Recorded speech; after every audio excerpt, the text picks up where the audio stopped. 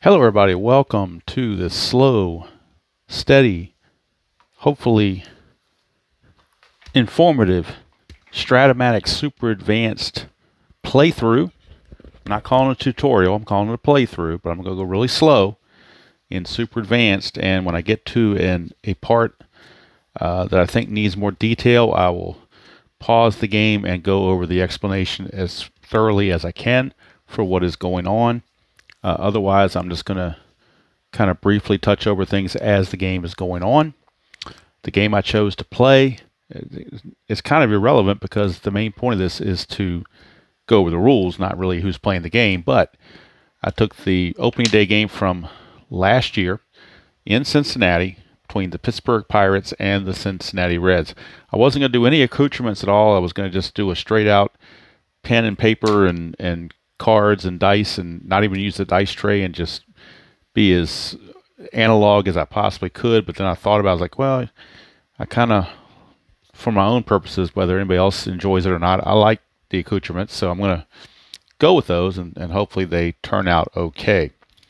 I did print out the score sheet off the Baseball Sim Research site, which has the lineups and the pitcher already pre-filled. Does not have the ratings. Now, I normally would go in and pre-fill all the ratings, but I'm not going to do that because I want to show the cards on some of these ratings. So, but normally I would do that. So that leads into what I would suggest doing before you start a super advanced game. There's two things that really need to be addressed and looked at, and some decisions that need to be made as well as to how you want to play it.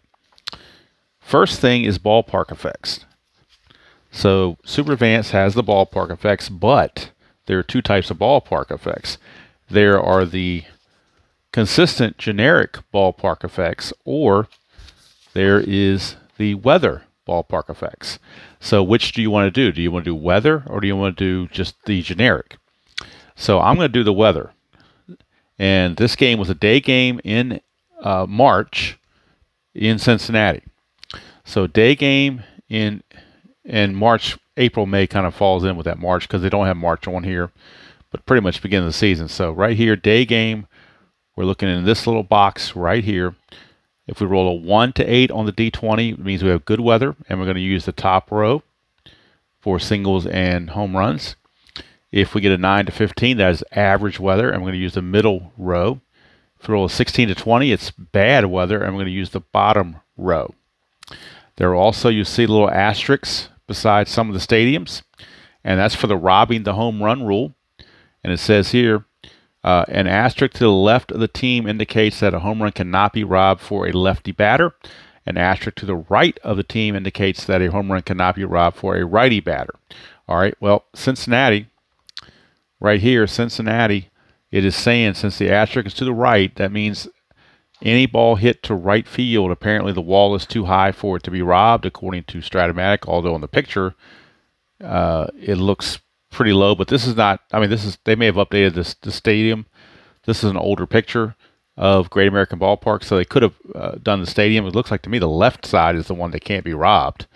So I'm not sure why they do it that way, but according to what I'm looking at here, the left field cannot be robbed. The right field could, because of the fact I'm just looking at the picture. So, or did I misread? Let me double check it again. Okay, lefty batter. I'm sorry. So it means the home run cannot be. That doesn't mean right field. It means a right-handed batter. So yeah, when a right-handed batter's up, we cannot rob home runs, which is why the asterisk is on the right-hand side, because that left field wall is just too high. So that's what that means. When it's on the right-hand side, it means right-handed batter. It does not mean right field. It means right-handed batter cannot be robbed. So we are going to play robbing home runs in this game if it comes up. But when a right-handed batter is batting, the home run cannot be robbed. Okay? It's just all that's saying with that asterisk there. And it says, note, this applies to all home run fly-out splits, not just ballpark home run chances. So if we look at, let me find one that doesn't have the ballpark but just has the out. Find a card that has that on the player card. All right, let's look at Well, they all seem to have the home run with the outs with the ballpark. I don't see one that's separate. Not that I can see. Everything here has got the ballpark diamond shots on it with the... Oh, here we go. My bad. Right here. Jason Vosler. Let's look at Jason Vosler's card. You see right here in the 2-5, he's got a home run 1 and a 2-20 on a flyout B.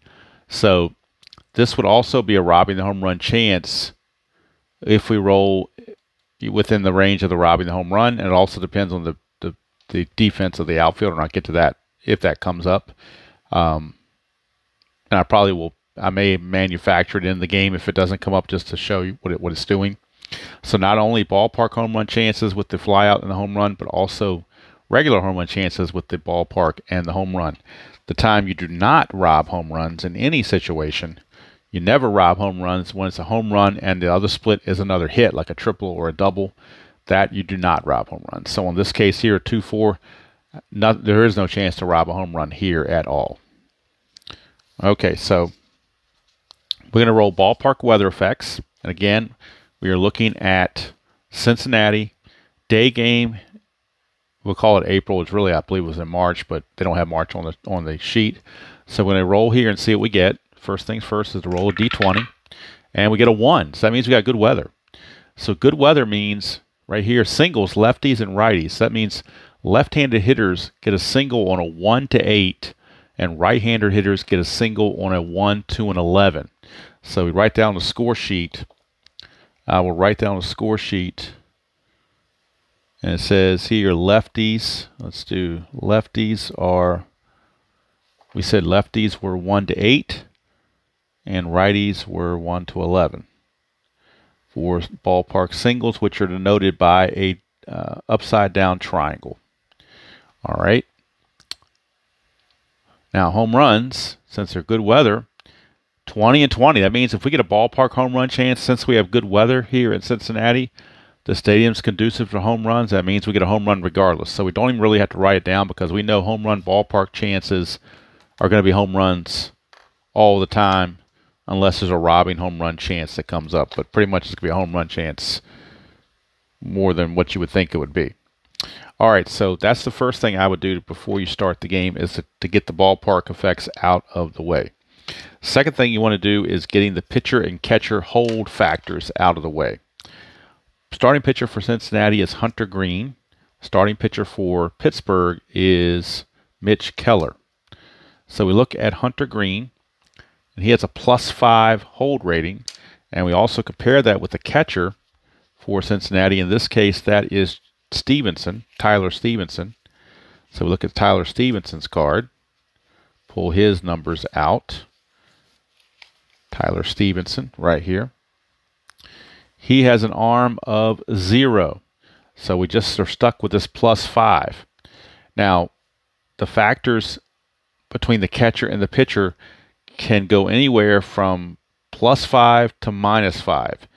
Had Stevenson been a +2, that would have made that a +7, but +5 is as high as you can go. Same with the minus. If he had been a -5 hold and a -2 throwing arm, -5 is as low as you can go. So in this case, it's a +5. So that means anytime Pittsburgh's got a runner that wants to try to steal, the hold factor, pitcher and catcher, is going to be a +5. Now again, if they're holding the runner, that would subtract it by 2, but initially it's a +5. So beside Hunter Green, I'm going to put +5. That's on the score sheet. I'm going to put +5 for Hunter Green. Now let's look at the Pittsburgh Pirates catcher.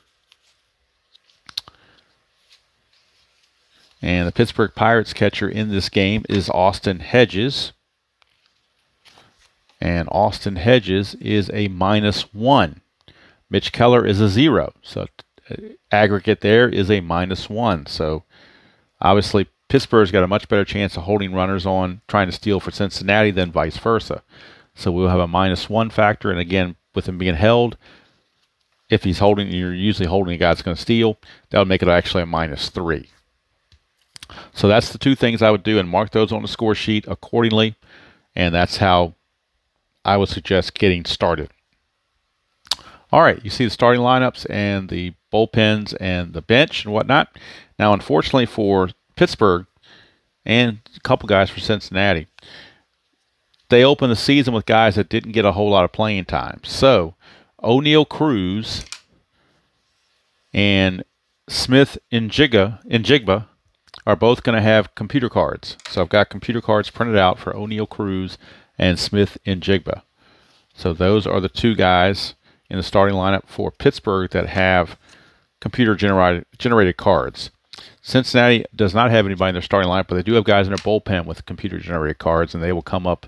Actually, I'll probably try to use those last just because they're annoying sometimes.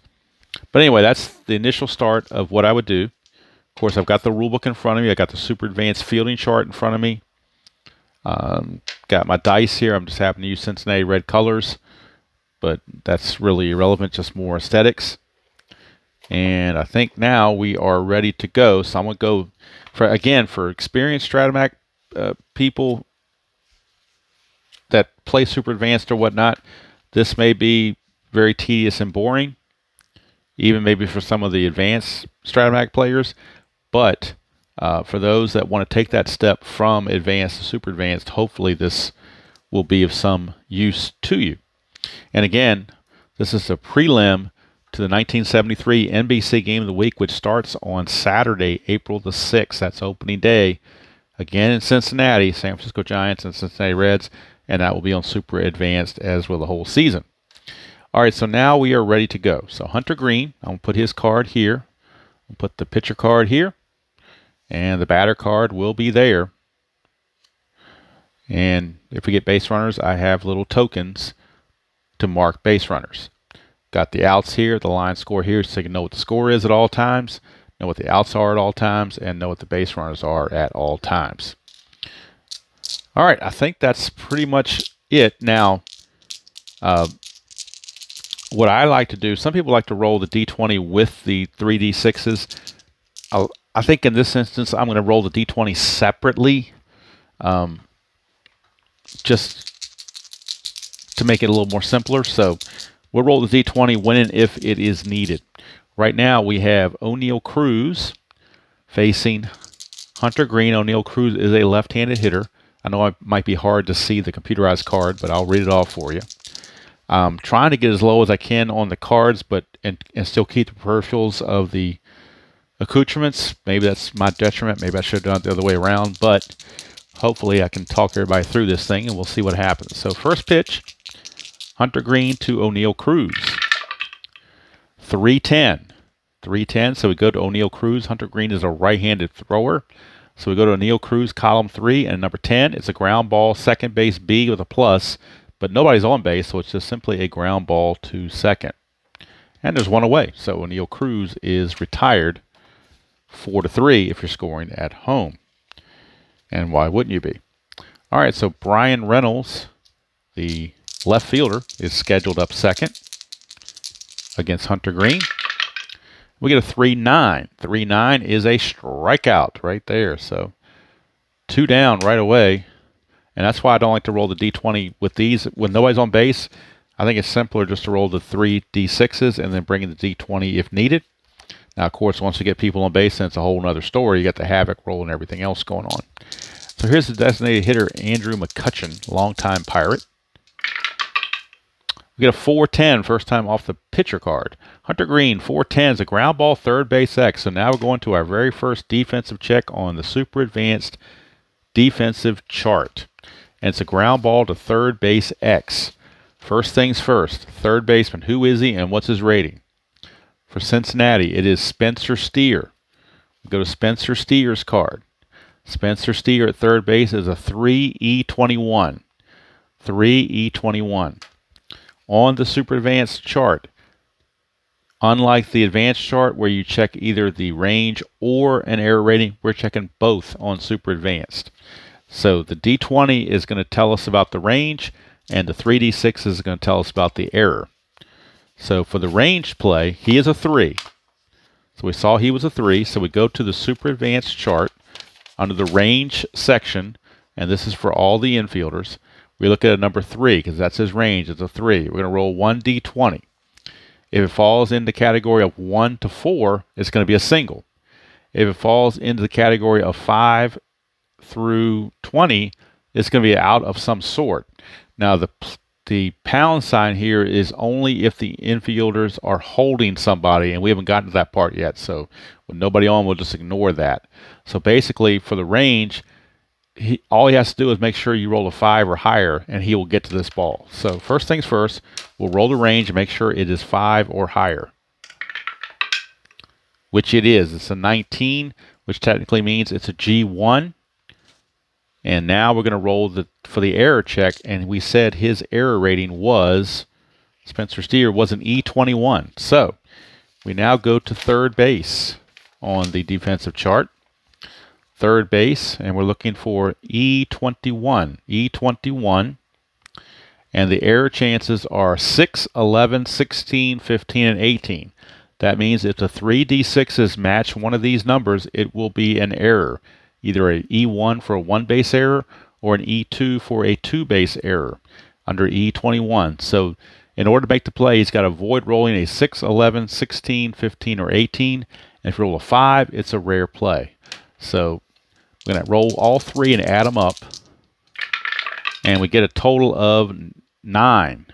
So 9 under E21. There is no 9 listed here, which means he makes the play. It's a good play by Spencer Steer. And the inning is over. It's a G1, so technically what you would do at that point, once you found out it was a G1, you come over to the symbols chart under G1 where it says it's not a rare play, it's not an error, it's a no. So it says refer to the following chart and look up the final result. So bases were empty, the infield was normal, so that means the batter is out. Simple as that, 5-3 ground out. But it also tells you about if it's a double play, fielder's choice, runner advance, whole 9 yards. But once you get the result here, you come over here to the corresponding chart, whether it's G1, G2, G3, whatever, and that tells you what happens on the final result. So it's simply going to be a ground ball to Spencer Steer to end the inning, and the Pirates go quickly 1, 2, 3 in their top of the first. Go to the bottom of the first here at Great American Ballpark. It is Pittsburgh 0 and Cincinnati Reds coming to bat against Mitch Keller. Mitch Keller on the mound, and he'll be facing leadoff man, second baseman Jonathan India. Again, I'm going to eschew rolling to 20 until somebody gets on base, or in case I need it on split chance after the fact. All right, 1-4. 1-4, and we get to the ball. There you go. We got an upside down triangle. It is a ballpark singles check. In our chart, we already saw that a right-handed hitter, it's a 1 to an 11, will get him a single. So 1 to an 11 is a single. So we'll roll a D20. If we get a 1 through an 11, it's a single. If we get a 12 or higher, he is out. Now, some people like to play that if the ballpark is an out, then a right-handed hitter lines to short and a left-handed hitter lines to second. I don't play that way, not on this result. If the original result is an out without the ballpark, then I stick with this out result. If the ballpark fail is on a single result, then I do the line out to short, line out to second. But in this case for me, if this fails, I do not count it as a line out to short. I count it as a foul out to second. I'm sorry, foul out to the catcher because that's where it is. But that's my own thing. I mean, it really doesn't matter unless, especially with nobody on base, it really doesn't matter. What we're looking for India to get a hit is a 1 through an 11. He gets a 9, so he got a base hit, so it came out to be a moot point anyway. So Jonathan India reaches, and now we can start doing some things because we got a guy on base. We have a man on base. That means we can start doing things. First thing we've got to figure out is, do we want to try to get a jump to get a steal with Jonathan India? In the advanced game, you would look at the letter grade, but not in Super Advanced. Super Advanced, you come over to this number, and we got a number here. That number is the result of 2 D6s. So if we roll 2 D6s and we roll a 6, that means India gets the jump. The reason why he only has one number there is they're trying to minimize the number of stolen bases to match his real-life result. In real life, he stole 14 bases, caught twice in 454 at-bats. So if they gave him too much of a jump where there was too many numbers here, he'd end up stealing about 20 or 30 bases. So they give him the 6 to see if he can get the jump. I want to go ahead and try for the steal just because I want to show the play. It's not necessarily maybe the best strategy in the world, but I'm going to do it anyway. So what we're looking at right here to get a jump is a 6. So that's before we even do any of the pitcher stuff, the pitcher, catcher, hold, range, or anything. We're first things first is trying to get the jump. And if he gets the jump successfully, he has to steal. There is no turning back at that point. So he's got to try to get the jump, and we do that with 2d6s. And the 2d6s have to equal a 6. But there's a caveat. You also roll the d20. If in attempting to get the jump, we roll a 1, that means he's potentially picked off. And we check his pickoff, and I'll go through that process as well. If we roll a 2, that means the pitcher potentially is balking, and it could be a balk involved. If we get anything other than a 1 or 2, then it's irrelevant. We just look at these numbers. So for our purposes, we're going to see if Jonathan India can steal, or get the jump, I should say. And we need a 6 to do it. And we get a 6. Boy, how lucky is that? I just rolled a 6. There's no 10 there, so don't worry about a pickoff or a balk. But he does get the jump. It's a 6. So now, what does that mean, getting a jump? Well, when you get a jump, you go to the first number that's listed here. That means his steal number with the jump, and that's a 19. All right, he's being held on, so that's going to reduce that by 2 to a 17. And then we add on the pitcher, catcher, hold factor, which is a -1 that we already figured before the game started, which drops him to a 16. So that means now on a 1 to 16, India will steal second base. If we roll a 1, 2, or 3 on the d20, that means potential catcher throwing error as well. But a 1 to 16, he will be safe.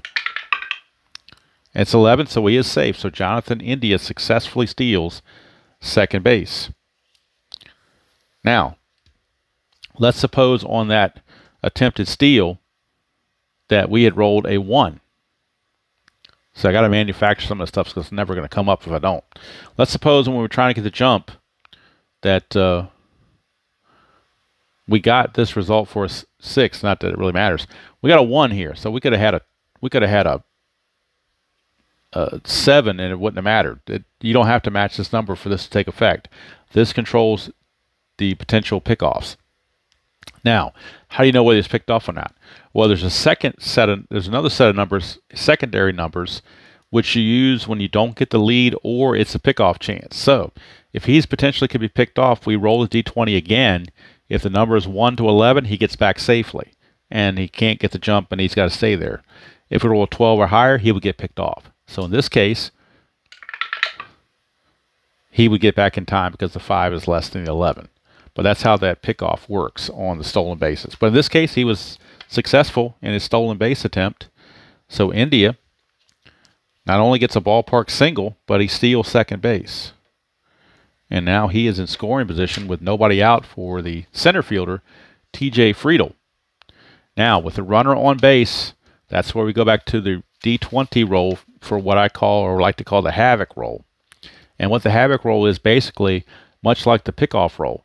We're checking to see if we roll a 1 or a 2. If we roll a 1 on the D20, it is a possible wild pitch on the pitcher. Then we re-roll and check his wild pitch rating. He's a 5. So if we roll a 1, we'd re-roll the 20 again. If we got a 5 or less, it would be a wild pitch. If we get a 2,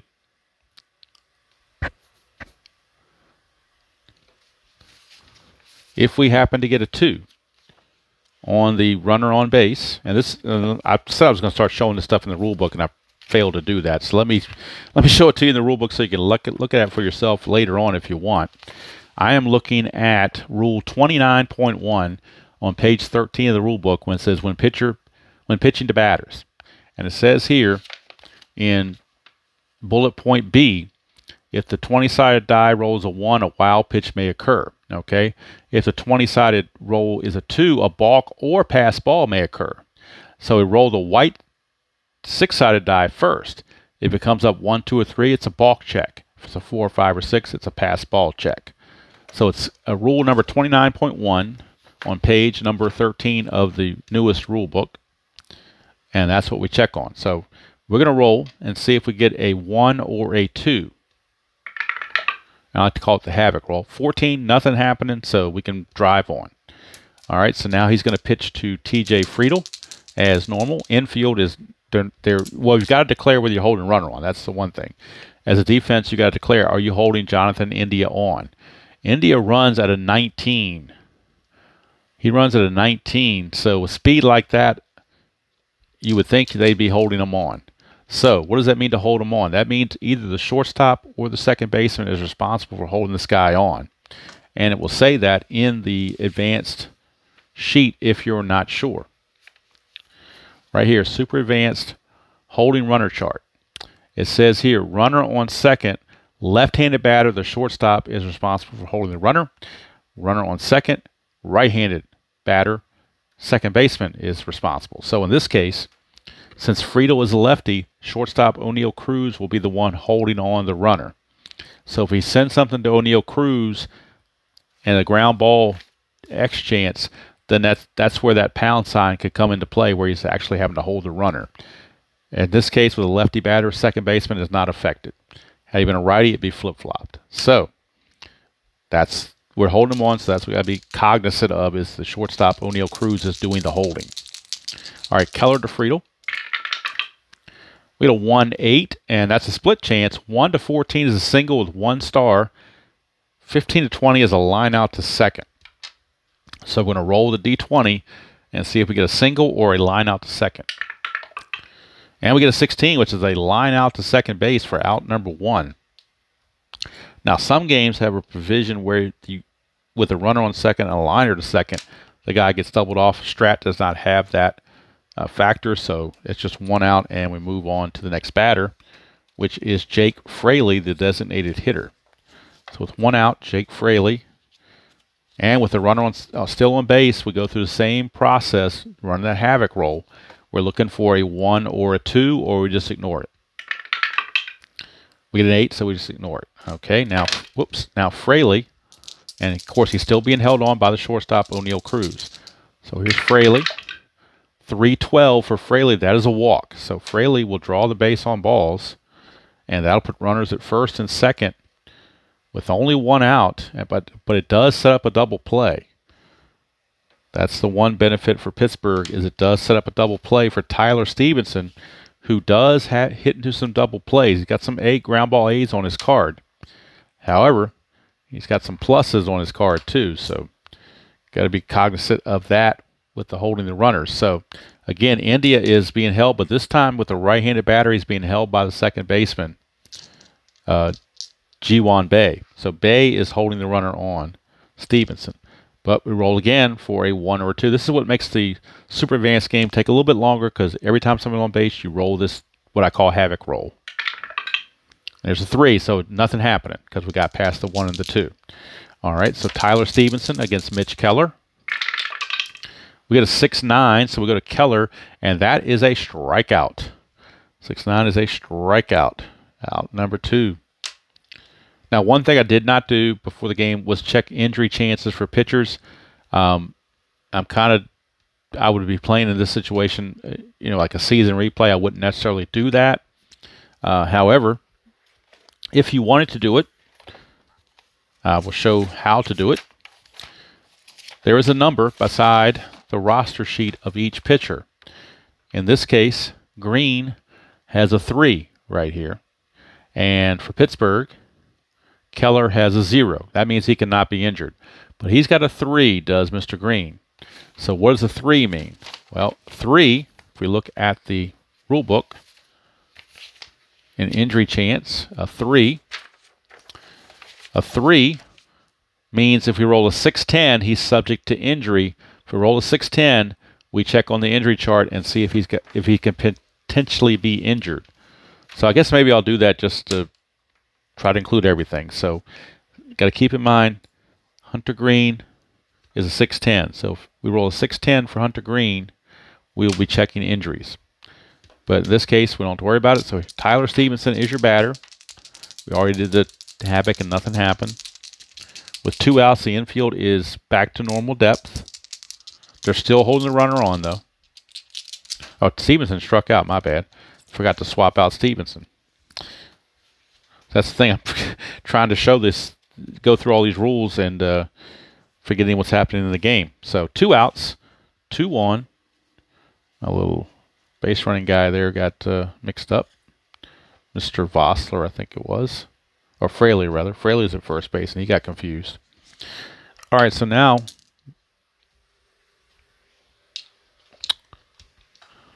hold on, Tabby is invaded, so I need to pause the video for a quick second.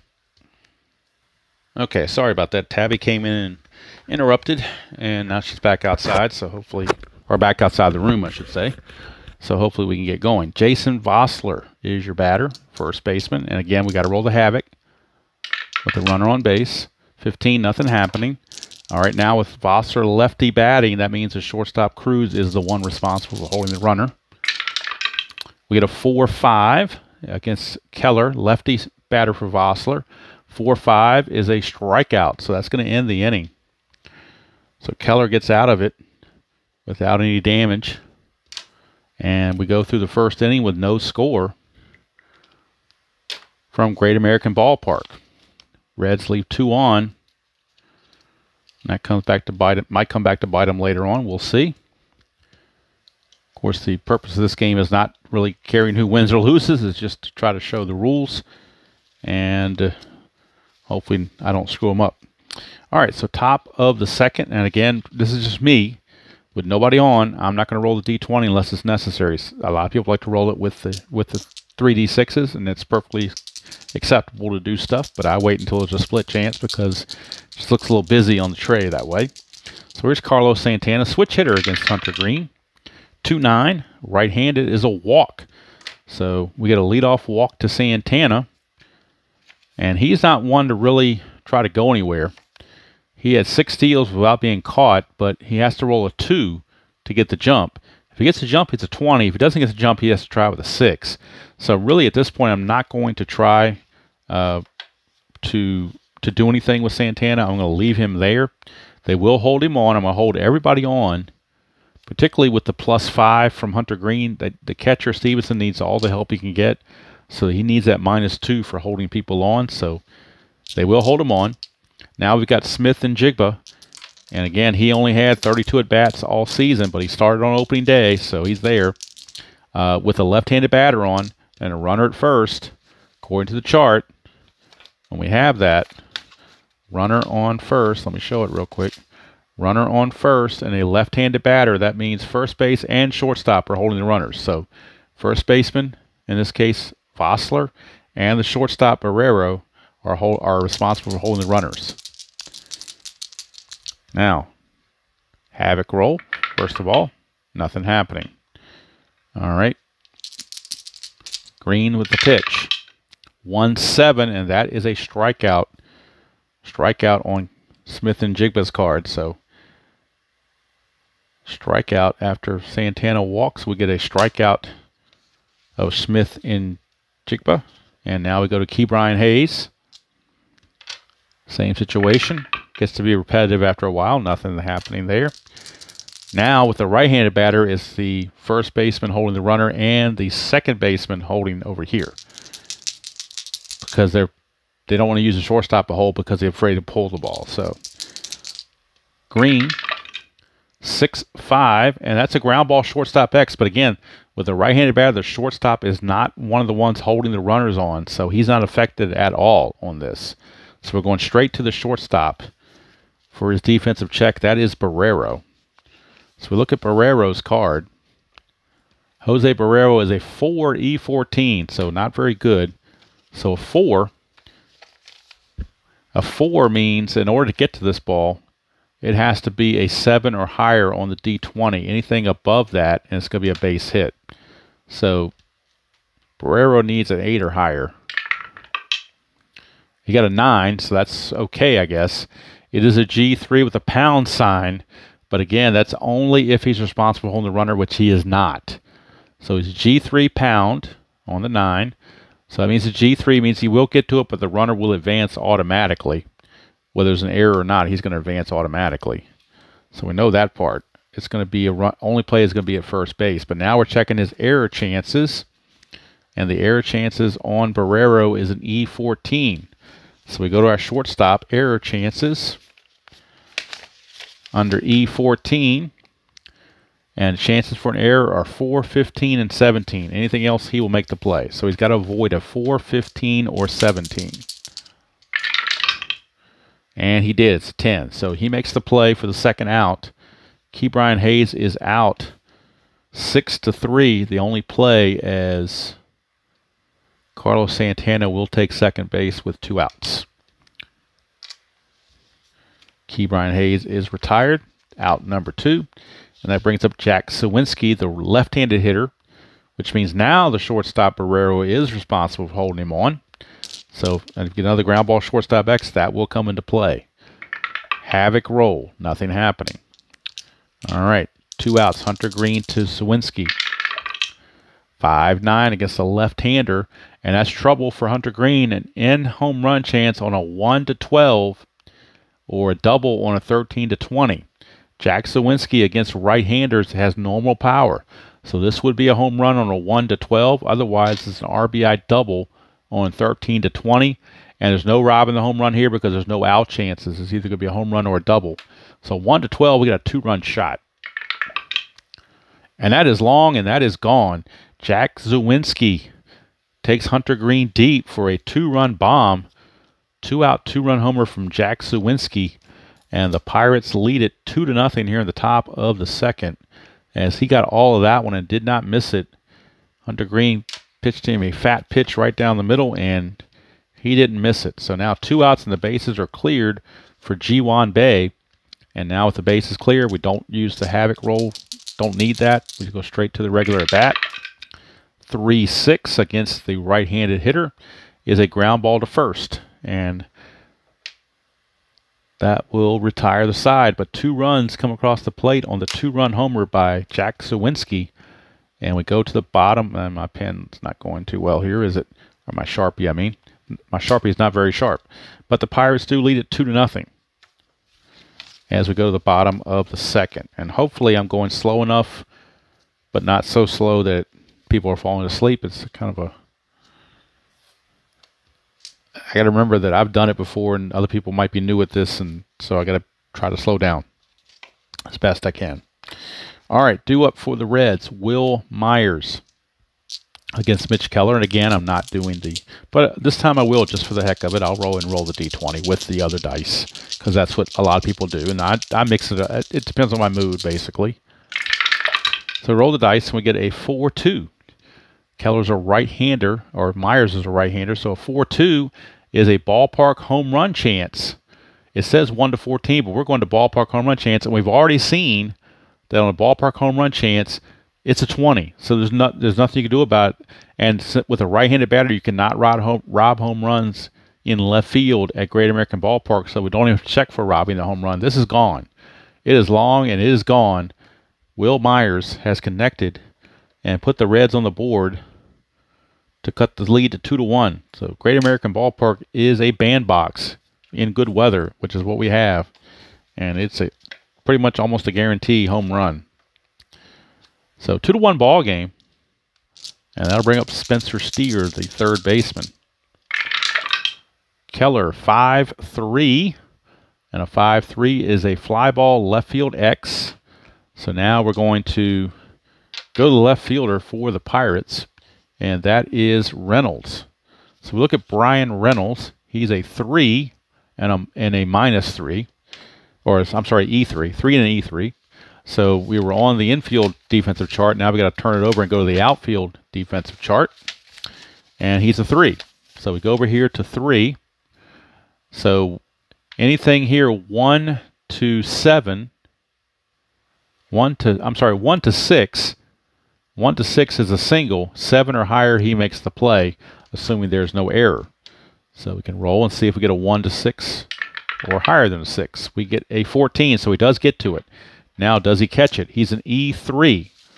So we go here to left field error rating. Left field error rating, E3, means we need a 3, 18, or 15 in order for him to make this, or make an error. And actually, I didn't fold this up good enough here. He can actually have a 3-base error if he was higher error rating, but a E3 only goes to 2-base error. But there are some 3-base errors as you get higher up in the error ratings. But right here, with a 3, it's a 3, 18, or 15. So 3, 18, or 15 on the total of the D6s. And we get a 10, so he will make the play. 1 down. Nice play by Mr. Reynolds. So Steer is retired. 1 down for Will Benson. Benson is the left fielder. We get a 1-7, and that's a straight-up strikeout. 2 down. A lot of these super advanced game plays just like the advanced. There's just certain situations that require a few extra steps, but it's not really, once you do it, it's not that bad. So here's Jose Barrero.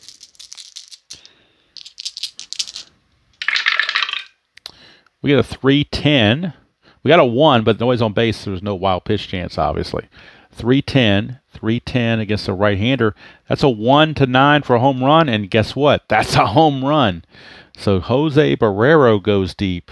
The number 9 here, 2 solo shots, and the Reds have tied the game. And boy, Great American Ballpark is the bandbox today.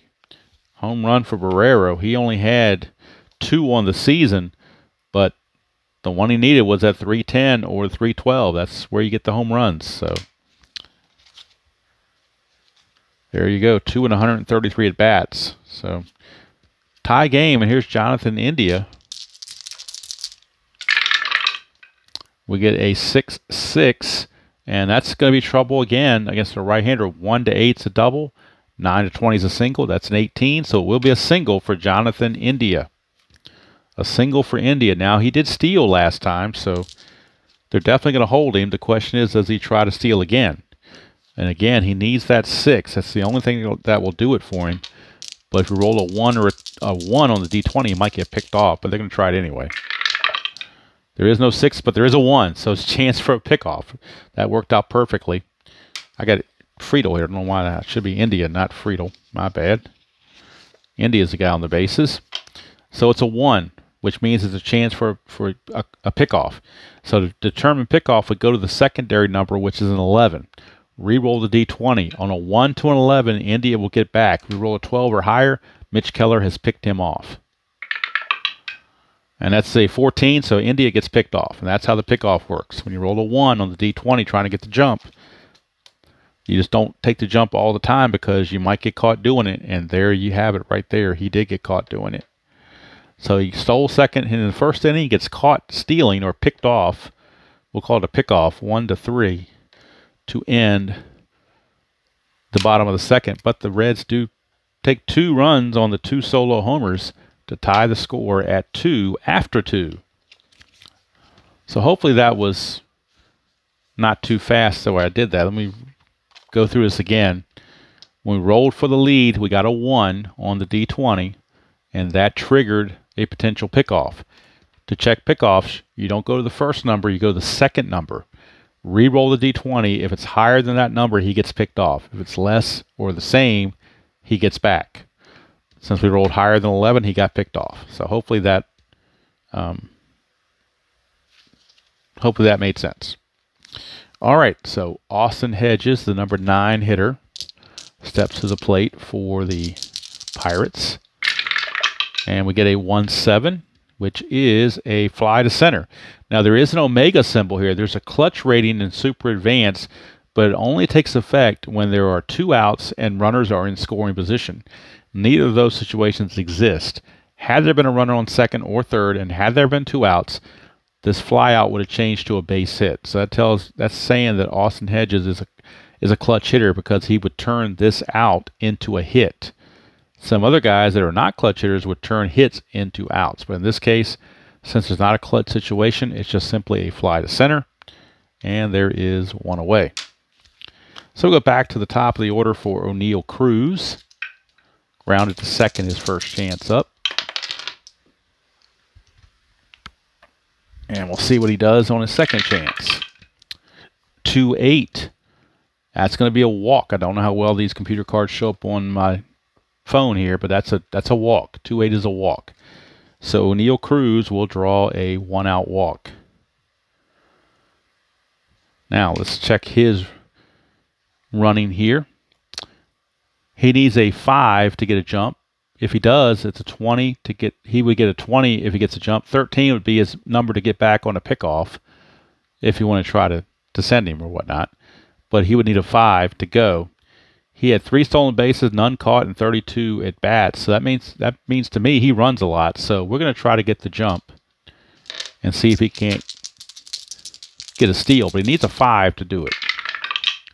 Did not do it, and there's no 1 or 2 on the D20, so he will simply hold there.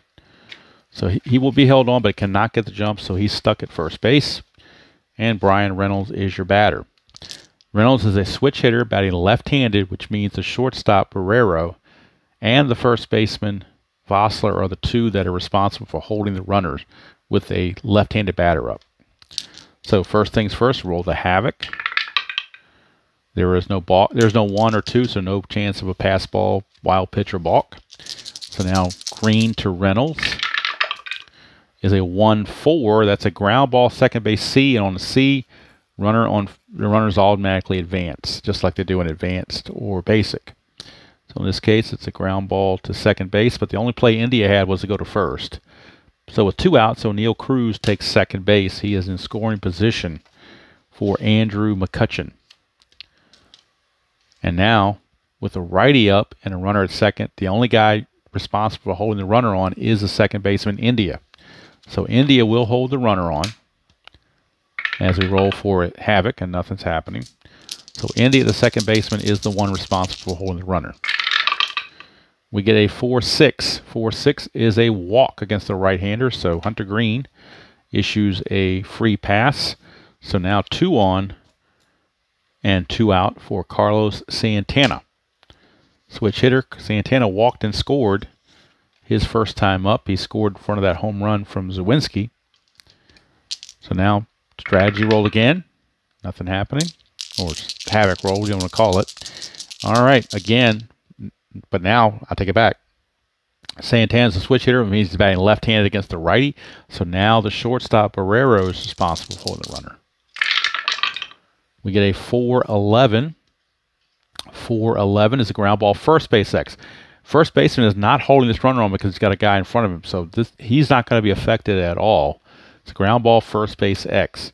So we go to the first baseman for the Reds, and that's Jason Vossler. Still not very good. He's a 4-E-4. So his error is pretty good, but his range is terrible. So he's a 4. So let's look and see what number he needs to make this play as a first baseman. As a first baseman with a 4, he needs a 1-7. I'm sorry, a 1-6 to get by him. 7 or higher, he makes the play. 3 is going to get by him. So bad break there. So on a 3, on a number 4, that's an SI2. That means a 2-base advancement. It's basically a single plus. And now we need to check for error. He's an E4. And E4 means we have to have a 14 or an 18. So he's got to avoid a 14 or an 18, which he does. So there's no error on the play, but it will be a single 2 stars. Scoring is O'Neill Cruz. Going to third is McCutcheon on the single by Santana that he put right past Mr. Vossler. And the Pirates grab a 3-2 lead. 3-2 lead, and that brings up Smith and Jigba. Runner at first, Santana, will not be held. They're not going to hold him on. Now Tabby's back in here again. Let me pause the video. Okay, so Smith and Jigba is your batter. Again, runner on first. They decided not to hold the slow-running Santana. Havoc roll. No 1 or 2, so nothing going on there. Now, Smith and Jigba.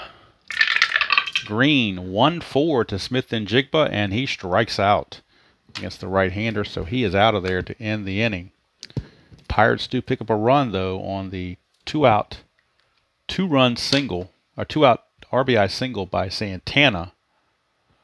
And the Pirates lead it 3-2 as we go to the bottom of the third. And hopefully for people that are newer at Super Advanced or have not seen it before, hopefully I am doing enough to not confuse the heck out of you. All right, Mitch Keller will now face Jake Fraley. I'm sorry, TJ Friedel, because he was at the plate when India got picked off. So Friedel is out there. He was at the plate when they picked. Remember, India got picked off trying to get a lead to start or to end the bottom of the second. So TJ Friedel is your batter against Keller. 5-8. He is a lefty. 5-8 is a strikeout. So Keller gets the K on Friedel. One away, and that brings up designated hitter Jake Fraley. And I cringe when I say that because playing the Pirates and the Reds, it just shouldn't be a DH, but that's a whole nother discussion for another time. 1-4 for Fraley against the right-hander is a fly ball to right field, out number 2. And there's a B question mark, and if we get to that situation, we'll talk about it. Even if we don't, I'll add it on at the end if I can remember to do so. Trying to cover everything that could possibly come up in a game. But obviously in one game, you're probably not going to get every single opportunity for everything to come up. Here's Stevenson. 4-11 against a right-hander is a fly ball to right, and that's going to end the inning. So a 1-2-3 inning for Keller. And at the end of 3, it is Pittsburgh 3 and Cincinnati 2.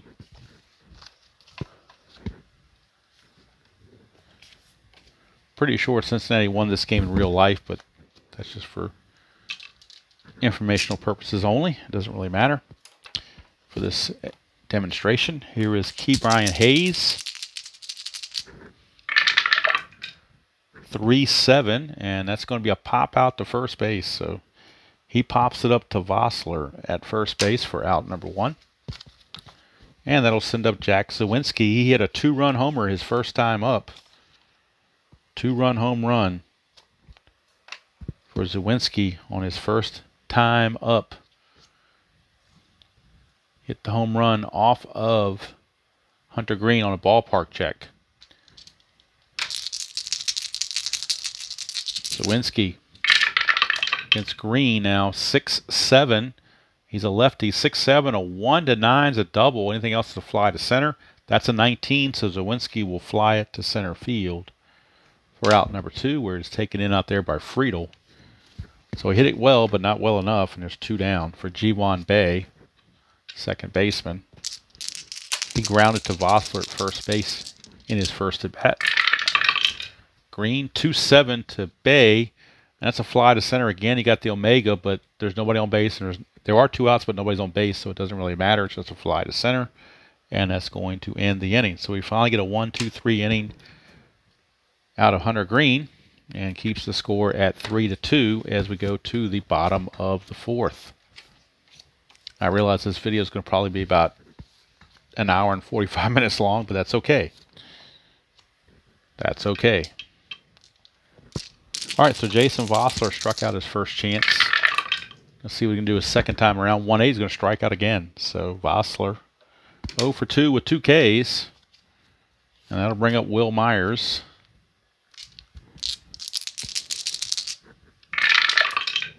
2-8 for Will Myers, and that is another strikeout. So back-to-back strikeouts for Keller. And that brings up third baseman Spencer Steer. 4-6, and that's a solid single for Spencer Steer off of Mitch Keller's card. Single to left field. So Spencer Steer gets a 2-out single. And this is a possibility for him to try to get a jump to steal. He would need a 6, but if he can get in scoring position with 2 outs, that would help. So it's a 6 that he's looking for. But again, you got to watch out for a 1 to see if he gets picked off. We get a 11, nothing else happening. He does not get the jump, so he will stand pat. Now, he could try to steal, but he would go back to his secondary rate, and the hole would be a -4, which would drop him to a 7. And then a -1 from the catcher and pitcher combo would make it a 6. So he could still steal, but he would need a 1 to 6 to be safe, and obviously the odds there are not in your favor. So they're going to hold him there with 2 outs for Will Benson. We'll do the havoc roll with the runner on base. Nothing happening. Will Benson, he is going to be held. Will Benson, the lefty, so that means the shortstop, O'Neill Cruz, and the first baseman, Santana, are both responsible for holding the runner. 6-10. Now, 6-10 is an injury for Green, not for Keller, because he could not be injured. So 6-10 is a walk. So Keller, while he's not injured, he did walk Will Benson. And so a single and a walk have now put 2 on with 2 outs. And that brings up Barrero, who homered. He homered his first time up on that 3-10 roll, I believe it was. So Keller's obviously going to try to hope that doesn't happen again. Nothing on the havoc roll. And now with the right-hander up, the second baseman Bay is doing the holding here with the runner in front of the guy on first. First baseman is playing back, so he's not responsible. Only Bay is at second base. 5-6 against the right-hander. 5-6 ground ball, shortstop A. It would be a double play, but since there's already 2 outs, we're just going to call it a 6-4 fielder's choice. At least that's the way I'd deem it, and that's going to end the inning. So the Reds leave 2 on base, come away empty-handed. At the end of 4, it's still Pittsburgh 3 and Cincinnati 2. And now we are at the pitcher fatigue factor. So we can lead into pitcher fatigue. He's got a number here. Every starting pitcher has a number in parentheses, which is his fatigue rating. This kind of goes in advance too, so I'm not really saying anything that advanced players don't know. 5 is his fatigue, so we start the 5th inning, and after 3, a combination of 3 that totals hits, runs, walks, things like that. Once you get past that, then he becomes fatigued, and any dot result changes to a hit. So you got to be cognizant of that. And with no DH, you don't have to worry about pinch hitting for him. So you kind of keep him a little bit longer. Although on opening day, you kind of want to, to be realistic, you don't really want to overextend him. So this might be his last inning anyway. We'll see how effective it is. Here's Austin Hedges. 1-5 for Hedges is a solid single to start the top of the 5th. That's 1 ding against Hunter Green. Now, Hedges is an E stealer, and he stole 1 base during the season, but he's not a threat to steal. Usually catchers don't really go anywhere, so we're not holding him on. So there's nobody being affected because nobody has to hold him on. So nobody's affected. Neither the first baseman nor the shortstop are going to be affected with this. So Hedges singles. That brings up O'Neill Cruz, but we'll do the havoc. Can't forget that. 3, nothing happening. So here's Cruz. He grounded to second and walked. Green to Cruz. 3-10. That's a ground ball second base B with a plus, but nobody's holding anybody on. So simply what that is a ground ball to second B for a fielder's choice. So Hedges is out 4-6, sliding into second base, and O'Neill Cruz takes over as your base runner. Now, Cruz being a good base runner, they will hold him on. I don't think he's not going to try to steal, but they will hold him on. And that means first baseman is responsible for holding the runner, as well as a shortstop, because the next batter, Reynolds, is a switch hitter batting left. So that means Barrero is also responsible for holding the runner. There's now 1 out, and Green with the havoc. Nothing happening there. Green, 5-6. Switch hitter batting left, 5-6. A 1-6 is a triple, 7 or higher is a flyout. That's a 17, so we got a break there. It's simply a fly to right field for out number 2. And with the runner on first, they can't go anywhere. So he stays put. 2 down for Andrew McCutchen. Nothing on the havoc roll. Green to McCutchen. 6-3, and that is going to be a 1-18 double. 19-20 flies to center. That's a 3. It's a double to center field. And now, can the runner score? Remember, he was being held, but we'll see if he can score or not. There are 2 outs, so that also helps his cause as well. So, being held, let's look at his run rating first of all. O'Neill Cruz runs at a 17. There are 2 outs, makes him an 18. Or let me check, because I get confused. Sometimes on games you get a +1, sometimes you get a +2. I'm thinking it's +1, but it might be +2. Like I said, I haven't played Strat in a while, and when you play 3 or 4 games, sometimes those little factors can sneak by you, and I don't want to get it wrong. So let me make sure I got this straight here before we do anything else. Let's see here. Where does it say that in the rule book? There's got to be somewhere in the rule book that says it. See how prepared I am, right? Okay. I should know this stuff by heart, but I just haven't played Strat in a while. That's my problem. Playing all these other games, sometimes you don't play a game for a while and the rules start to meld together. I'm thinking it's a +2, but I could be wrong on that.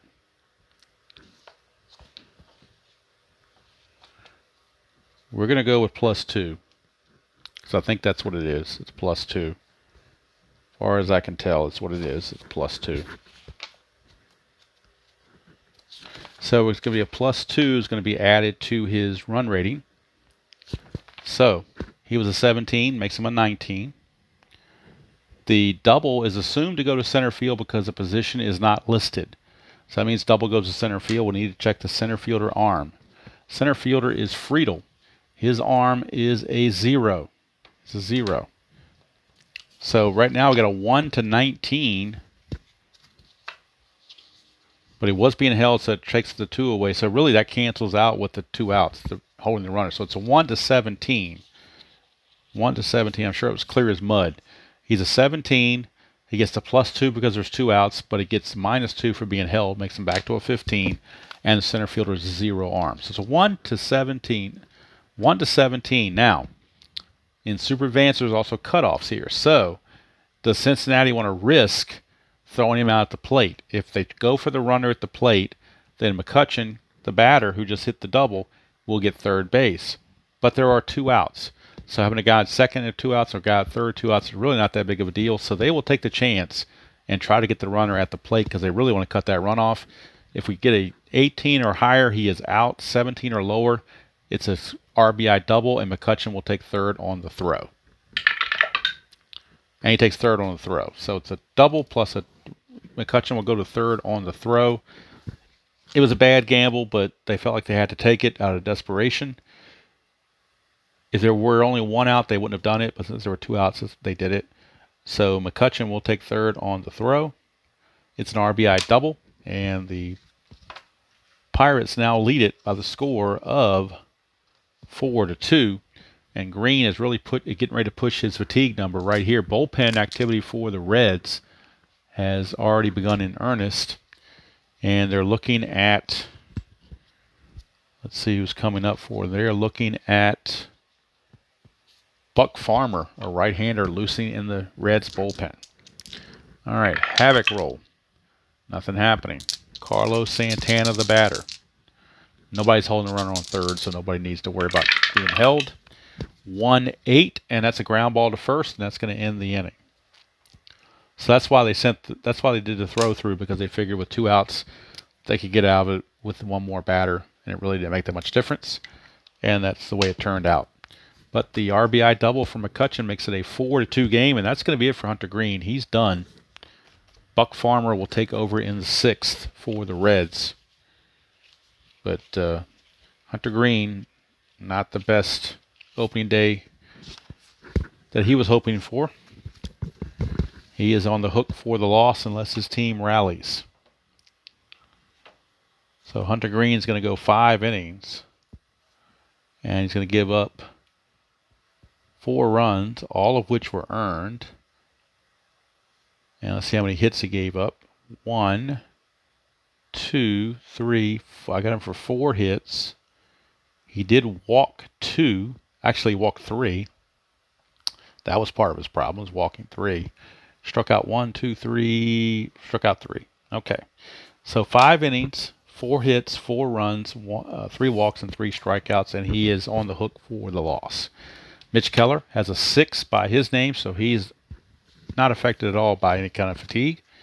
He's just going to enjoy his 4-2 lead and try to pitch through it. And Jonathan India, who is 2 for 2, 2 singles, but he's also stole a base and got picked off. 4-9, and that's going to be a fly to center field. And they finally retire Jonathan India. 1 away for T.J. Friedel. 5-3, and that's a fly ball left field X. Left fielder is Reynolds. So again, I look at his card. He is a 3, E3, so pretty good.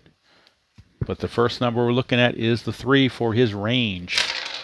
So we look at the range and see if he catches the ball. And most people do this all at one time, but for demonstration purposes, I'm splitting it up.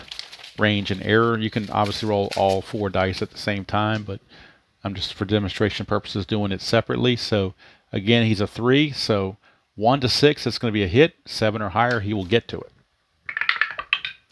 13, it means he gets to it. It's actually going to be an F2. And now we're going to see if we get an E3 or not. His E3 number, again, for an outfielder, is a 3, 18, or 15. So he's got to avoid 3, 18, and 15. And he did not. That's a 15. That will be an error. An error on Friedel in the outfield. Error on Friedel. As we get the 15, that's actually a 2-base error. So we're going to go to our chart under F2 and an E2. It says 2-base error, runner advanced 2 bases. So it's a 2-base error on Reynolds as he put the glove up and just kind of nonchalanted it, and it tipped off his glove. And so a little sloppiness there. Didn't use 2 hands like he's supposed to. E7, 2-base error. And that'll send up Jake Fraley, and of course Mitch Keller looking over or out into left field, wondering what the heck is going on. So you're in a major, son. You're supposed to catch that. All right, so now runner being held. Left-hander means he's being held by the shortstop, Cruz. 3-11, and that is going to be a ballpark single check. He's a lefty. Ballpark singles are 1 to 8. That is a 6. That is a 6, so it is a ballpark single. Successful ballpark single. However, for the Reds, it's only a 1-star advancement. Single 1-star, so the runner cannot score. He only goes to third, but the tying runs are now on base with only 1 out. Runners at the corners with only 1 out for Tyler Stevenson, but he's a double play candidate, so they got to be careful about that. He could easily end the inning with a double play, and they are playing for the double play. Fraley is being held at first. He's a pretty good base stealer, but down by 2, they're not going to want to take the chance. They're just going to keep him there. But he will be held, which means the second baseman and the first baseman are engaged with holding the runner. Keller, 6-11. 6-11 is a walk. So that's going to load the bases. So now all of a sudden Keller's in trouble. The bases are loaded. With the bases loaded, nobody's being held on now. It's just simply a bases loaded situation for Jason Vossler. And now you wonder if the Pirates bullpen might stir a little bit. They might be looking for somebody to warm up, and that there is going to be some activity as Contreras is loosening in the Pirate bullpen. Havoc roll for Keller, nothing happening. Infield is back. They're trying for the double play. They'll give up a run to get the out. 6-9 against the lefty is a strikeout. There's a dot there, but he is not tired. So the strikeout will stand. A big one. Vossler now has the hat trick. He struck out all 3 times in this game. And in real life, he struck out 25 times in 62 at-bats. So he is a whiffing machine. So 2 down now for Will Myers. Keller trying to get out of this. 3-7, and he does. It's a ground ball first base C. Our little inside rule that the community has, I think, is when it's a C, that means the first baseman fields it and flips to the pitcher covering. So we're going to call it a 3-1 ground out just to give it some variety. And Mitch Keller pitches out of that mess. The Reds leave the bases loaded, and they are leaving a lot of guys on. They left 2 guys on in the first. Now they leave the bases loaded, so if they lose this game, the old LOBs might come back to bite them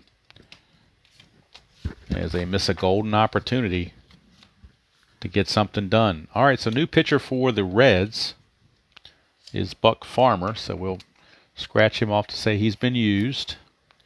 Buck Farmer is your new pitcher. and it's also going to affect the hold rating. He's a +7, so it really is not going to affect anything because +5 is as high as you can get. So even though he's a +7, you can't get a higher effect than a +5. So +5 it is, because the catcher Stevenson's a 0, make it a +7, but you can't go up that high. 5's as high as it'll go.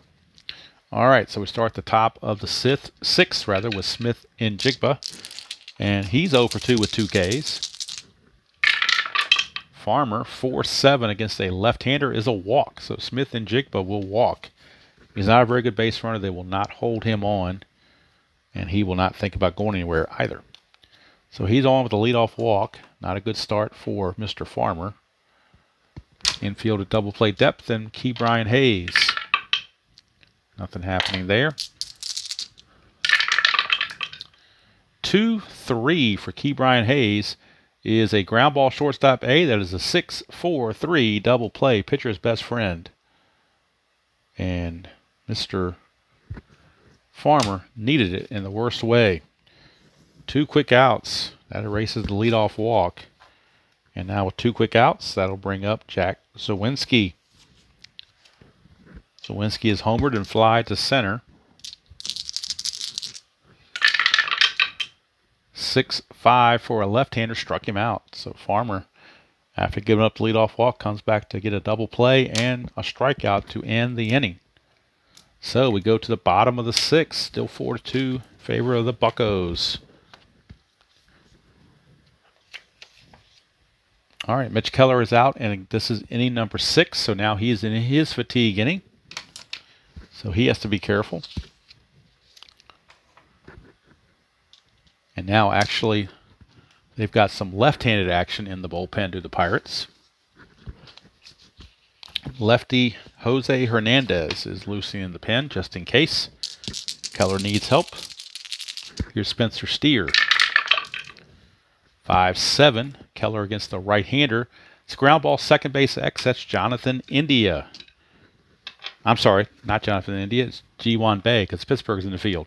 He's a 3 E22. So we're looking at a 3 right off the bat for our range check. And again, a 3 on a range check, 1 to 6. I'm sorry, 3 on a range check, 1 to 4 is a hit. Anything higher than a 4, he gets to it. He will get to it. Now the question is he going to make the play? His error rating's an E22, a little bit high. So E22 for a second baseman. Not too bad, actually. 12, 18, or 17 are the error chances. 12, 18, and 17. And we get a 15, so there's no error chance. Actually, a 14, rather. Yes, I went to public school. I can add up. So that's a 14, and that will be okay. So nice play there by Mr. Day, and there's one away. Here's Will Benson. 2-9 for Benson is a strikeout. So Keller still going strong. 2 quick outs for Jose Barrero.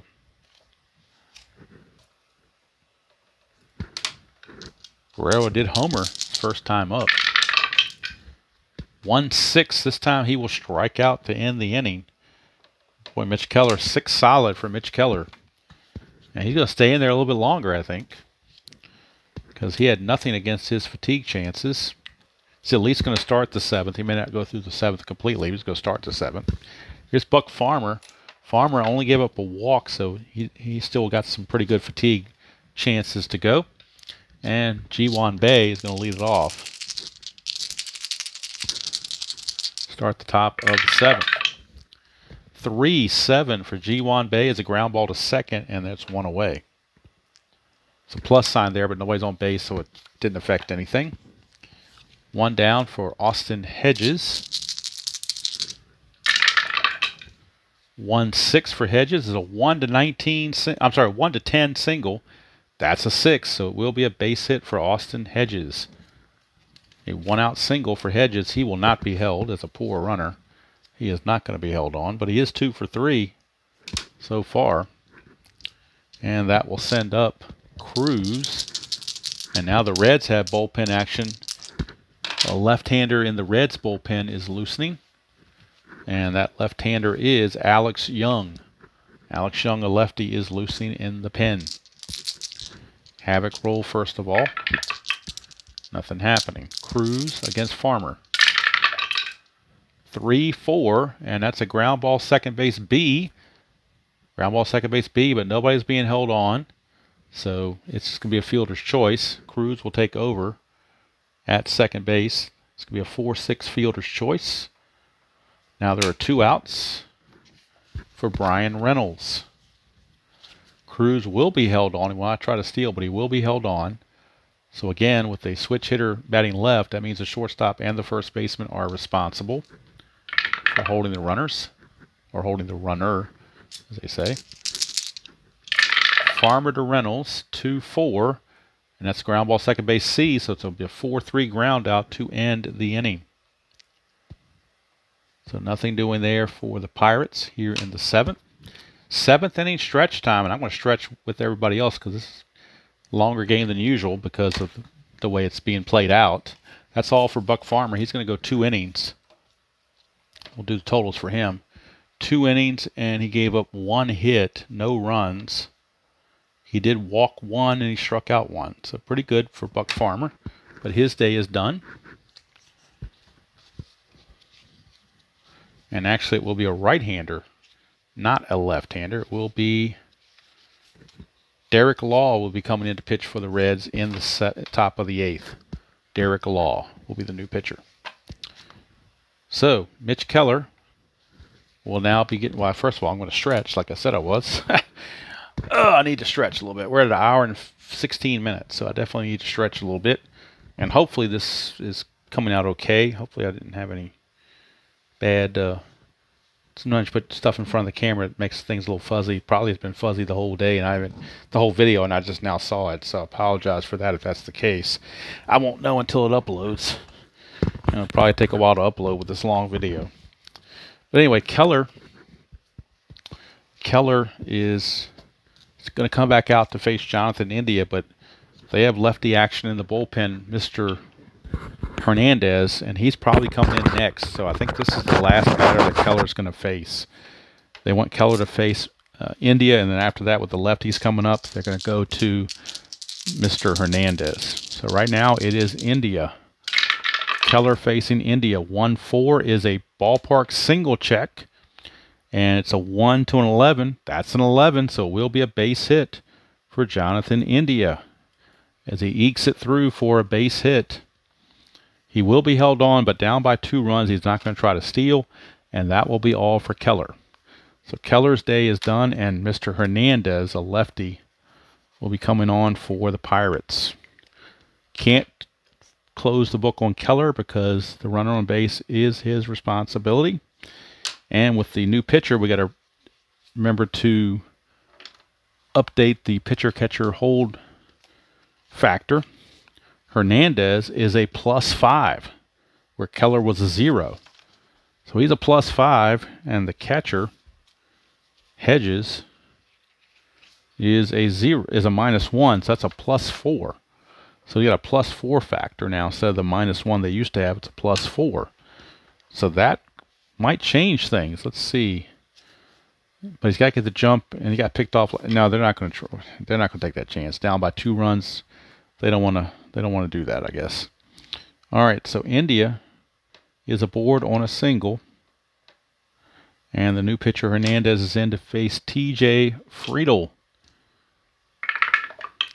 Nothing on the Havoc. And again, he is being held. Left-handed batter, so that means shortstop Cruz and the first baseman Santana are responsible for holding the runners. 5-9, lefty on lefty. 5-9 is a ground ball shortstop X, so Cruz is affected on this. So if we get the pound sign, that means it's going to get through for a hit. So we'll check O'Neal Cruz and see what his defensive prowess is. Not very good. It's probably hard to see on here. He's a 4E20, so it's a 4.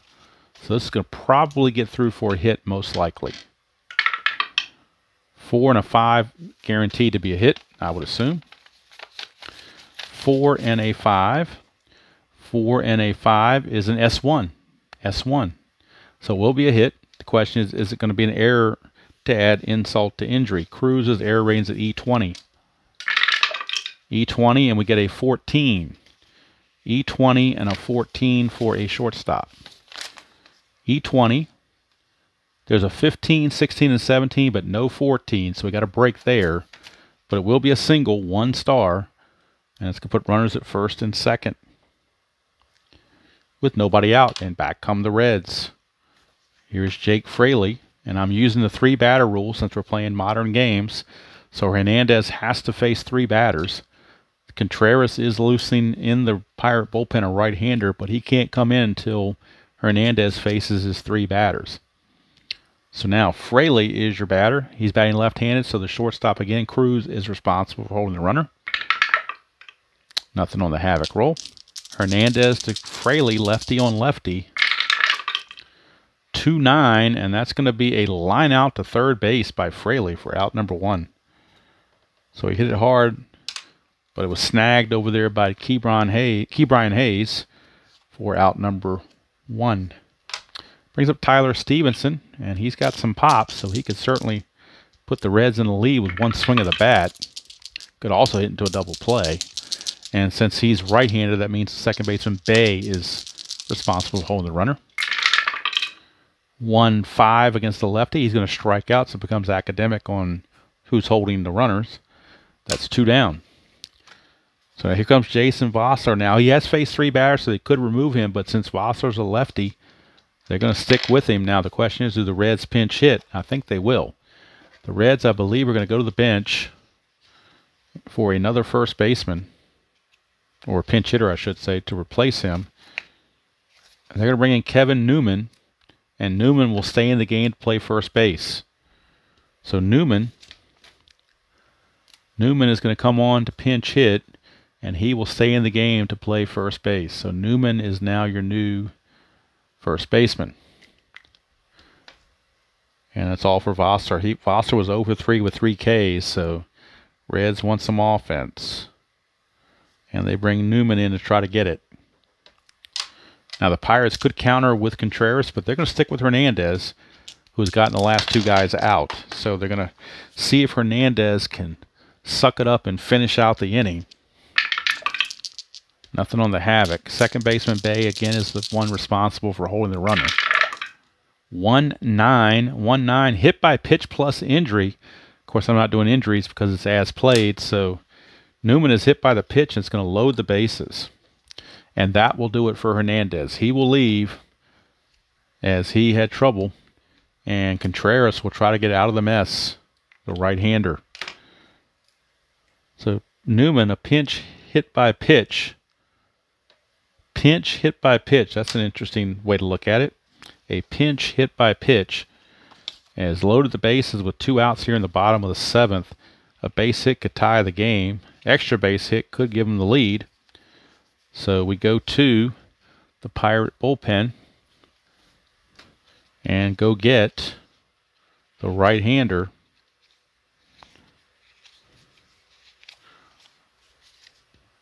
Rosny Contreras.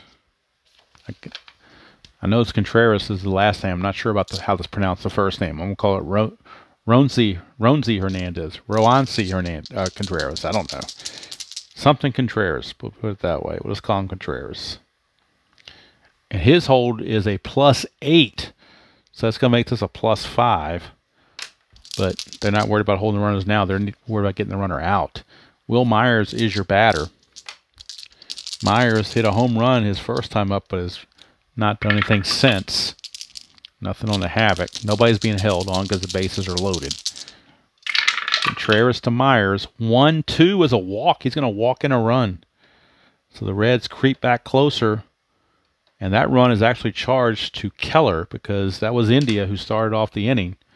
And he's Keller's responsibility. So now we can close the book on Keller. Keller has given up 3 runs. 3 earned runs in 6+ innings. And he gave up 1, 2, 3, 4, 5, 6, 7 hits I've got him for. And walks 1, 2, 3. Got him for 3 walks. Strikeouts 1, 2, 3, 4, 5, 6, 7, 8, 9. I got him for 9 strikeouts. He's still eligible to be the winner if the Pirates hold on, but right now it is a 4-3 game. And Spencer Steer is your batter. Bases still loaded with 2 outs. Contreras, nothing there. Trying to get Spencer Steer out. 4-7, and he walks in another run. So back-to-back walks. Contreras has come on and walked in 2 runs, and we got a tie game. And now Hunter Green is off the hook for the loss, and Mitch Keller cannot win it. We are tied at 4 thanks to back-to-back walks, but you can't pull him because he's only faced 2 batters. So he's got to face Will Benson before you can remove him. So Contreras trying to get out of this mess and not blow the lead. 2, a chance for a balk or a pickoff. That's where we're going to roll the 1 white die. If it's a 1, 2, or 3, it's a balk chance. 4, 5, or 6, it's a pass ball chance. It's a 2, but so we check his balk rating, which is a 0. So he has no chance. It's no chance to a balk at all. So no chances there for any kind of balk. So we just ignore it and move on. We get a 2-8. 2-8 for Benson. Struck him out to end the inning. And the Reds again leave the bases loaded. Second time they've done that. But they do tie the game thanks to 2 bases loaded walks. And at the end of 7 complete here at Great American Ballpark, we are tied at 4 apiece. And Derek Law will be, that's going to be it for Contreras. He's done. Derek Law will be your new pitcher for the Reds. He will be coming on. And, of course, the new first baseman is going to be Newman. And due up for the Pirates is McCutchen. So Law is a +1 hold rating, with Stevenson being a 0, which means it's a +1 factor for the hold rating for Law. As we start at the top of the 8th, it'll be Andrew McCutchen, Santana, and Smith in Jigba. At least those are the scheduled hitters here in the 8th, tied at 4. 3-6, that's a strikeout for McCutchen. He's out of there, 1 away. Brings up Carlos Santana.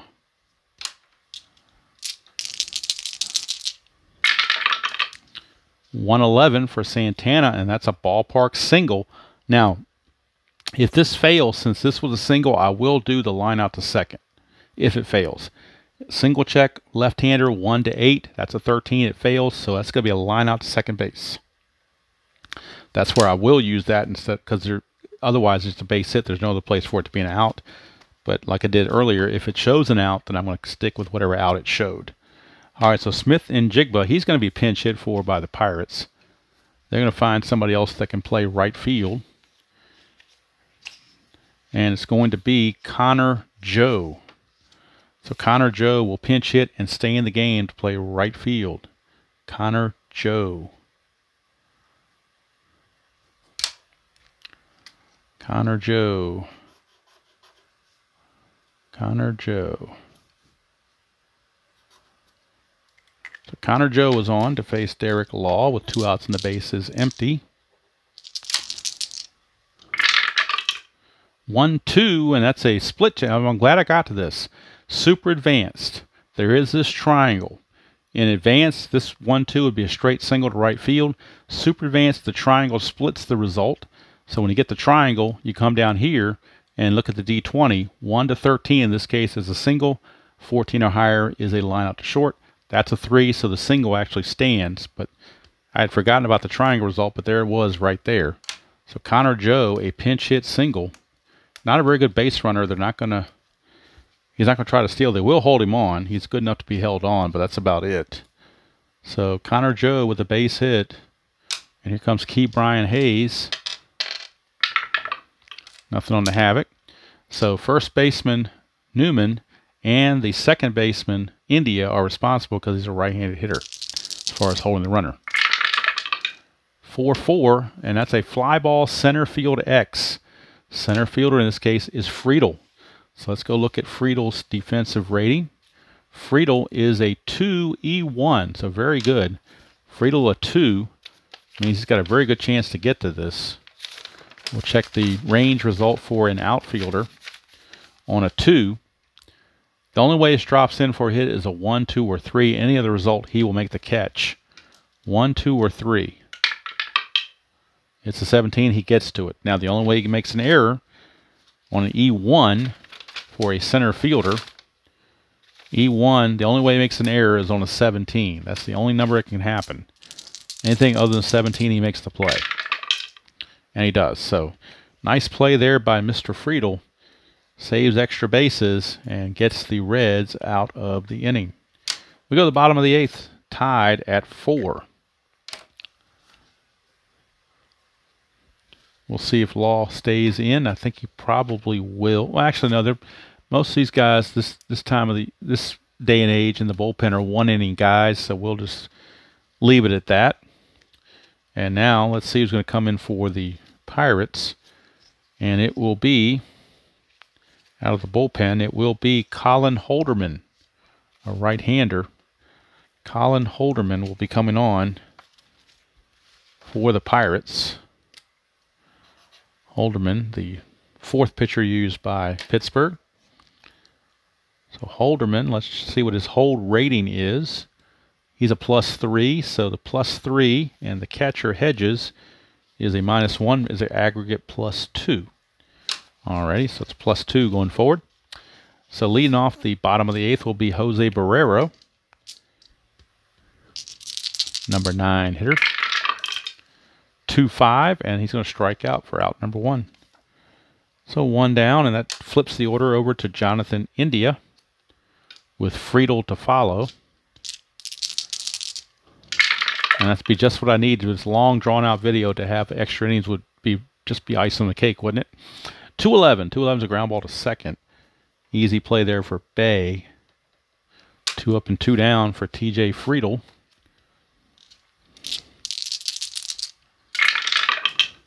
4-11, left-handed hitter. 4-11's a fly to center. It's a 1-2-3 inning for Holderman. So he will definitely pitch the 9th as well, as he had no effect against him. And now we go to the top of the 9th, tied at 4. And the Reds will get a new pitcher. Let's see who they want to go to out of the pen. Pirates have a couple lefties coming up, Zawinski and Bay. So the Reds will go to the lefty they have not gone to yet, Alex Young. He had warmed up earlier and sat back down, but now he is in. So Alex Young, a left-hander, is in the game. Young is a 0 hold rating. So is Stevenson, so it's a 0 effect. And Jack Zawinski will lead off the top of the 9th, tied at 4. 6-11, that's a ground ball to first. And if like I said, if I was checking injury, I might do that, but I'm really trying to get through this, so I'm not worried about injury at this point. 6-11 is a ground ball to first, 1 away. And that brings up Ji-Hwan Bae, second baseman. 3-4, and that's going to be a walk. So Ji-Hwan Bae draws a 1-out walk, and he's a good base stealer, so he will try to get the jump. Now, he can get the jump on a 2 through 6. So we roll a 2 through 6, he gets the jump. But again, the D20 could be a 1, which could cause a pickoff. But a 2 through 6, he will get the jump. He does. It's a 5, so he gets the jump. No 1 there, so he does get the jump, which means he starts as an 18. Being held makes him a 16. Then you put the pitcher and catcher together, we figured out it was a 0. So it's a 1 to 16 for him to be safe. And he is. So Ji-Hwan Bae will steal it. He walks and steals second base. Gets himself into scoring position with 1 out for Austin Hedges. And they will pinch hit for Austin Hedges with Jason DeLay. And DeLay will stay in the game to catch. It's a much better hitter. So DeLay will be in to pinch hit for Hedges. In the Reds bullpen is right-handed. The right-handed, actually their closer, because in the top of the ninth, as the home team, when you're tied, you can't get a save anymore. So let's see. Their closer was Alexis Diaz. He had 37 saves. So he is now loosening in the bullpen. He's a +8 hold rating, though, which can be troublesome. So, and again, Young has to face 3 batters, so he has not faced 3 batters yet. This is his 3rd batter to face, so he's got to at least face him before you can take him out. Nothing on the Havoc. Here's Young to Delay. 2-8, and that's a double to right field by Delay. That will give the Pirates the lead.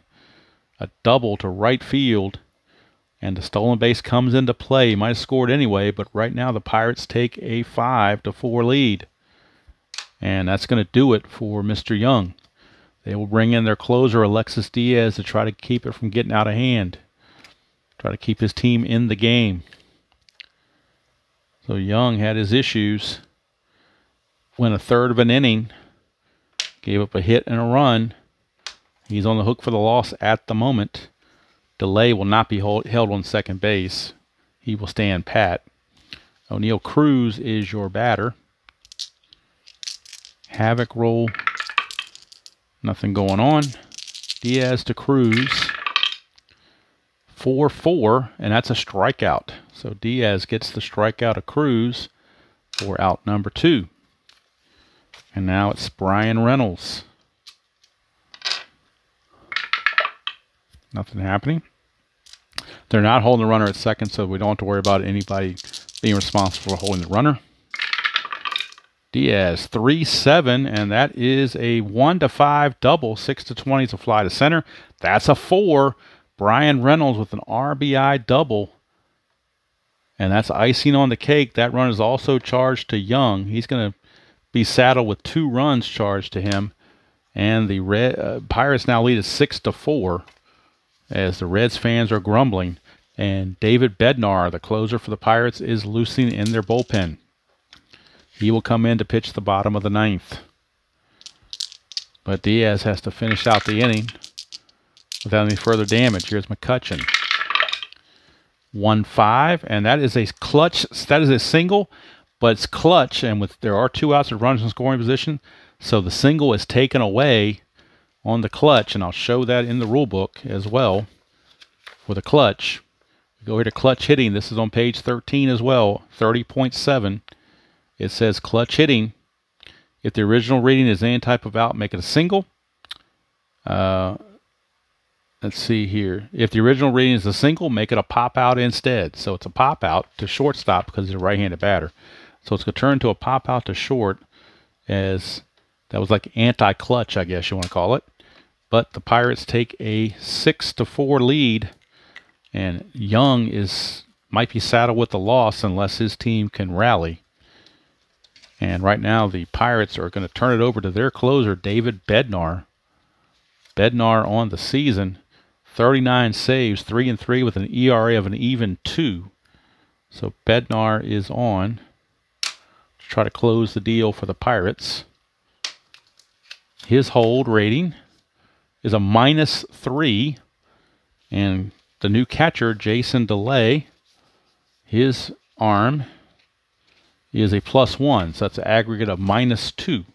So a -2, it's going to cut down on any potential steal chances, you would think. For the Reds, it'll be, although you're down by 2, you're probably not going to steal anyway.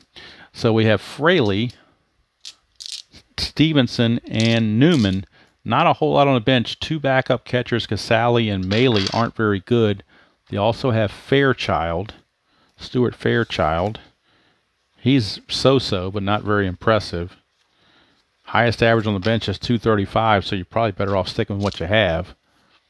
So Bednar now will be facing Fraley. 6-7, that's a strikeout for Bednar. 1 down. Brings up Stevenson.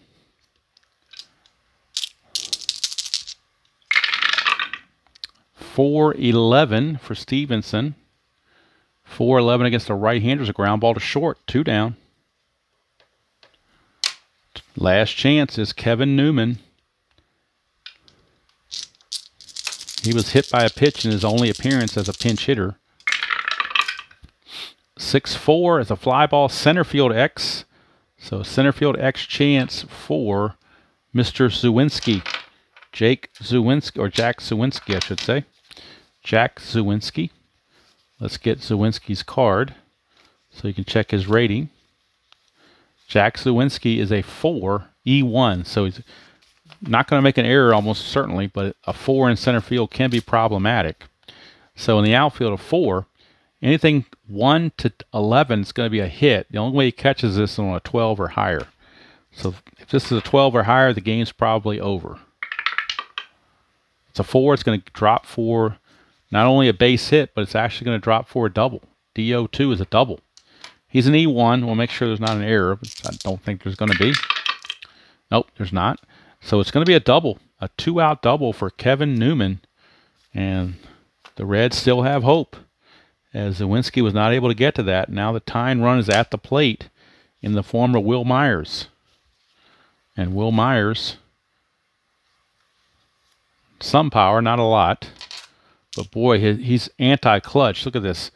3 chances here against right-handers. Singles turn into outs with 2 outs. So boy, you're tempted to pinch hit for him here. Let's see, what has he done in the game so far? He did homer, but he's been 0 for since. So they're going to bring in Stuart Fairchild to pinch hit.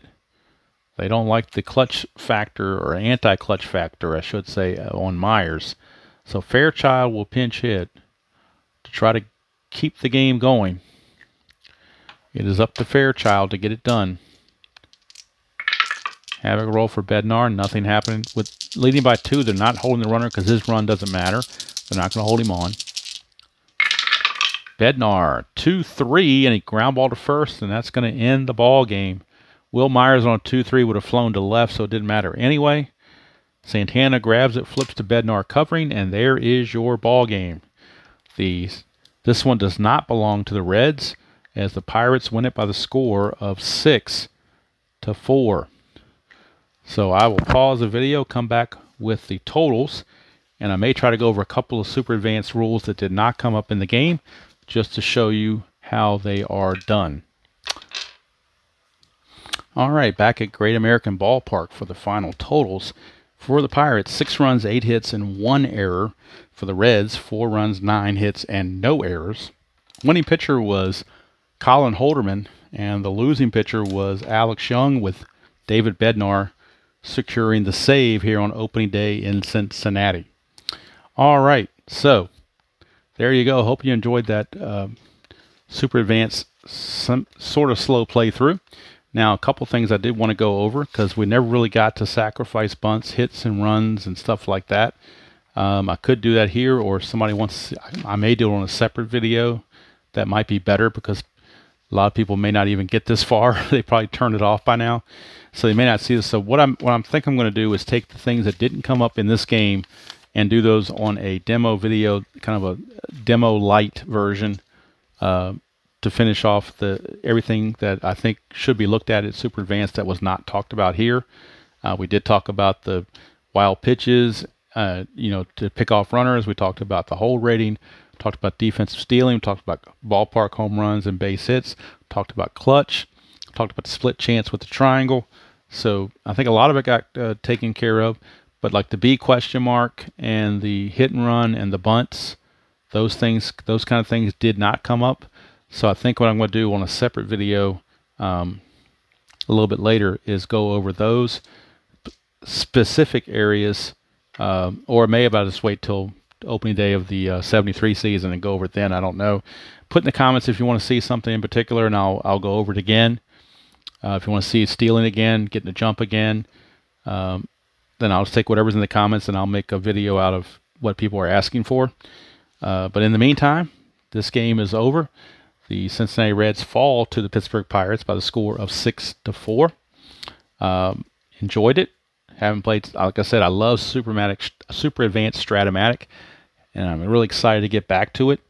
I like my other games too, my inside pitch, my payoff pitch, Fall Classic, History Maker, and Season Ticket, and Payoff Pitch.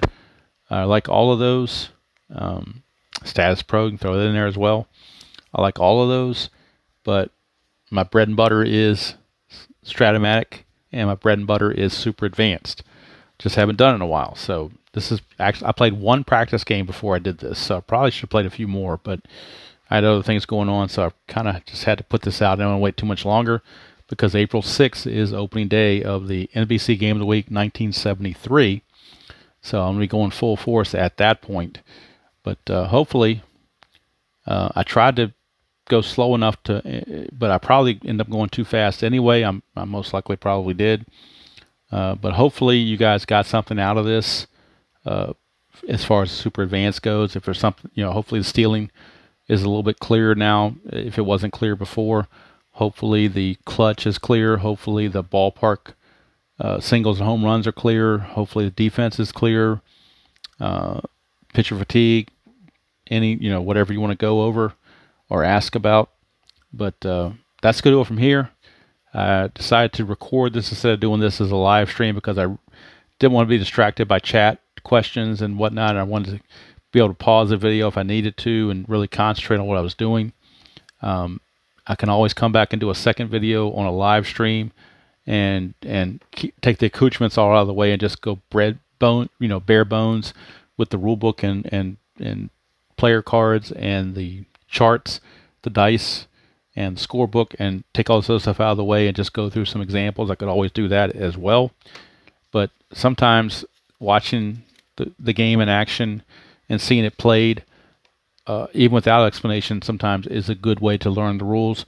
I was hoping that this would be a little notch above that, where I was actually trying to explain what was going on. So hopefully it turned out okay. We shall see when I upload it. Let's see how long this video is going. I'm at 1 hour and 46 minutes. That's pretty long. So if you're watching this, I'm going to upload this on Saturday. I'm recording it Thursday night. But I'm going to upload this on Saturday, the 23rd of March. So hopefully if you're watching this on Saturday, you made it this far. If you've made it through the whole 1 hour and 45 minutes or 46 minutes, congratulations, and I appreciate it. But again, just put in the comments what you'd like to see me do that wasn't done, or if you want to see something done over again, anything like that, let me know, and I'll try to, take all the comments and make one big video out of it just on what was being asked for, and try to do just a how-to on certain things. But I thought seeing it in action would be a good way to get the ball rolling anyway. So that's going to do it from here. Again, appreciate you taking your time to watch through this and go through all this. And until next time, enjoy playing whatever game you choose to play, however you choose to play it, and I will see you all down the road. Have a good day, everybody.